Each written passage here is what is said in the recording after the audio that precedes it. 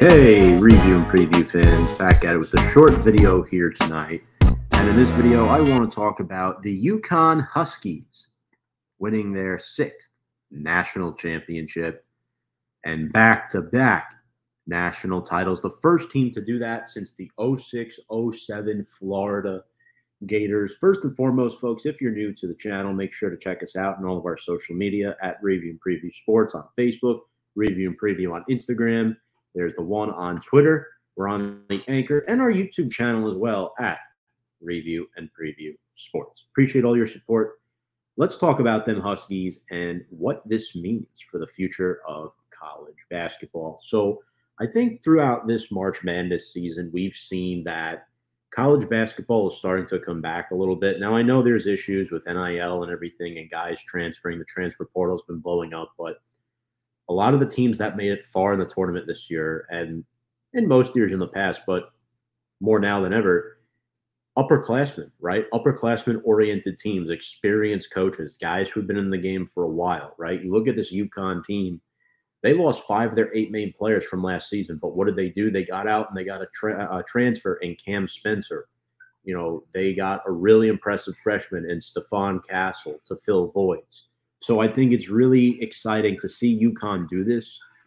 Purdue was never really a match for them. Now, they held the lead early on in the first half for a little bit, but UConn is the bona fide #1 team in college basketball. They are a blue blood, finishing the season 37-3. This is the first time, folks, that a #1 overall seed has won the tournament since the Louisville Cardinals did it back in 2013 under Rick Pitino. Tristen Newton wins the most outstanding player, 20 points, 5 boards, 7 assists. Now, the game plan for UConn was simple. Take away the shooters and contain Zach Edey with Donovan Clingan.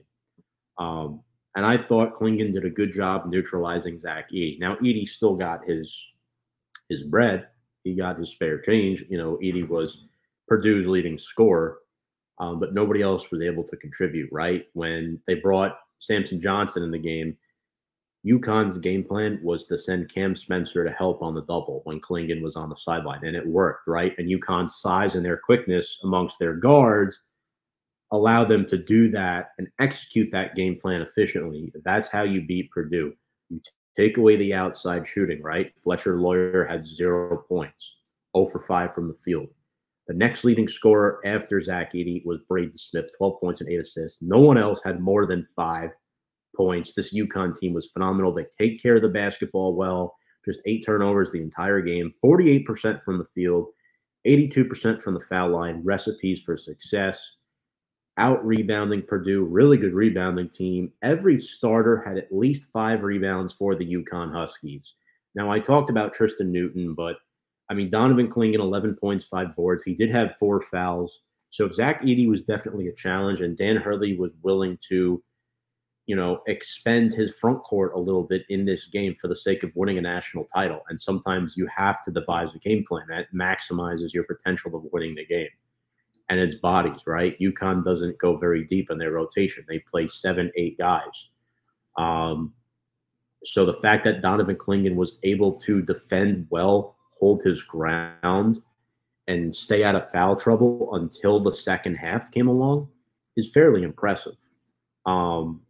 Stephon Castle as well, 15 points, very exciting young player, likely a lottery pick in this year's draft, unless he decides to return to UConn, which is unlikely.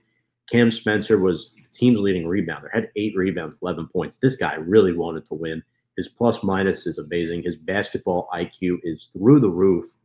The transfer from Rutgers, previously from Loyola, Maryland, he played 3 years there, really only played 2, though.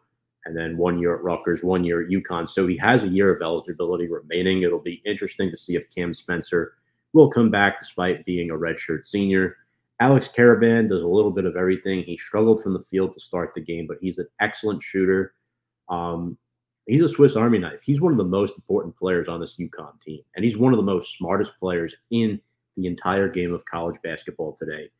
And the reason why is he's unselfish. He makes winning plays. 5 points, 6 boards, 4 assists, and 2 blocks. His defense was very underrated. When Johnson fouled out and Clingan picked up his fourth foul.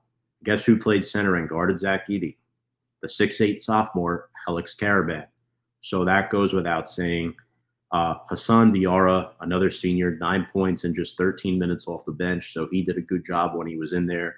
UConn made this tournament look easy again. They covered the spread in every game, each of the last two tournaments. Dan Hurley, continues to solidify his name as one of the greatest coaches of all time through this dynasty. Yeah, and what's next for UConn, right? Well, we know as far as the returnees for the top 6 scorers, everyone else is a senior or likely headed to the NBA draft except for Alex Karaban. I expect him to stay. Cam Spencer has another year of eligibility.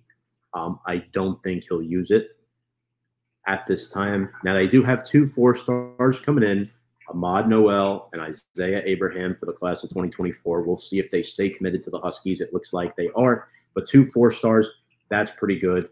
They'll get Johnson a little bit more involved next year. Maybe he'll take that Clingan role. But yeah, I mean, that's a huge shoe to fill, right? Placing Dama Sanogo and then Donovan Clingan. It's definitely rough. Now, the real question is, before we could talk about the team next season, will Dan Hurley stay at UConn? There's rumors with John Calipari taking the head coaching job for Arkansas officially that Hurley is the top candidate to become Kentucky's next head coach. Kentucky reportedly has offered him anywhere between $7 to $11 million. I don't know if Hurley's going to chase the money or stay at UConn. He's built a foundation with the Huskies. I think it would be silly for him to go. There's also a rumor lurking that Calipari has told Hurley not to take the Kentucky job. I think Hurley should stay at UConn. Will he? Is the question. Money talks. Also, shout out to the Purdue Boilermakers for making it this far and really defying the odds. But that's all I've got, folks. UConn's officially a blue blood if they weren't already in your mind. They are now, and there's no arguing that. 6 national championships, can't do anything there. Folks, appreciate all the support. Smash the like button, subscribe for more sports content notifications. Appreciate you all, and I'll catch you all in the next video.